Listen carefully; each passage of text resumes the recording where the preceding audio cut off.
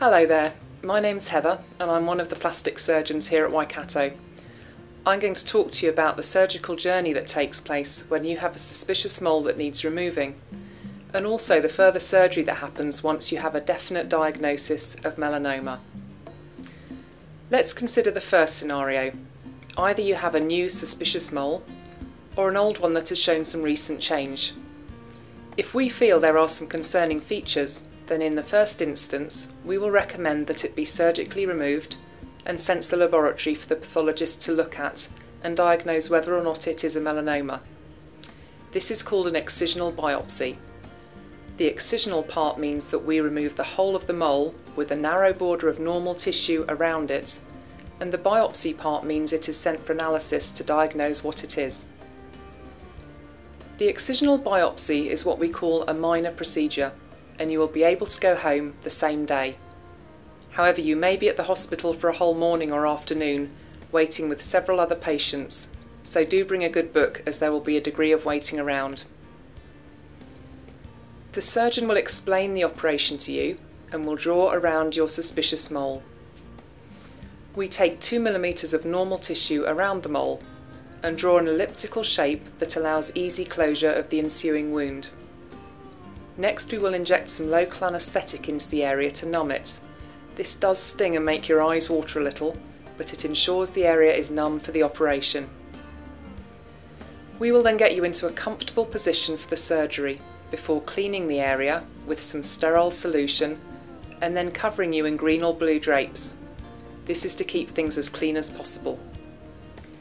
We will then remove the mole, stopping a little bit of expected bleeding with a cautery device. We will stitch the wound together, leaving it feeling a bit tight.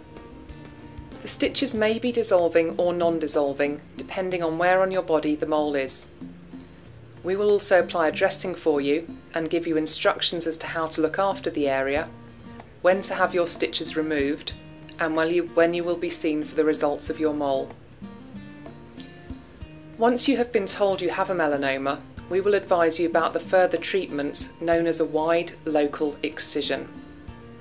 This involves removing a larger chunk of tissue around the scar where your melanoma was. Research and studies have shown clearly to us that by removing a further 1 to 2 centimetres all the way around the scar, there is a reduced risk of your melanoma returning in the same place. The wider excision usually entails a very similar process to the excisional biopsy, except that the area removed is wider and deeper. This therefore means a longer scar that will feel a lot tighter. We once again send off the tissue for analysis in the pathology laboratory. On some parts of the body where there is inadequate skin laxity, we may not be able to close the wound directly. However, we have various manoeuvres for covering the gap, and this can include using a shaving of thin skin from elsewhere. This is called a skin graft, and it leaves you with a sore patch, rather like an abrasion on your thigh, that will heal by itself over time with dressings. An alternative method to this is to raise and move around some of the tissue nearby, called a flap, that will then inset into the defect, leaving you with a non-linear scar. Grafts and flaps are often still done as a day procedure under local anaesthesia, but occasionally we may keep you in the hospital overnight if you need a bit of extra help. Once again, we will give you careful instructions with regards to resting and wound care, and will advise you when to have the surgical wounds checked and stitches removed. We will arrange to see you in the clinic 3 to 4 weeks after the procedure to check that all is healing well and to give you the results of that further tissue that has been removed. At the clinic we will also give you advice regarding self-examination and precautions to take with the sunshine, and will explain your ongoing follow-up and surveillance regime.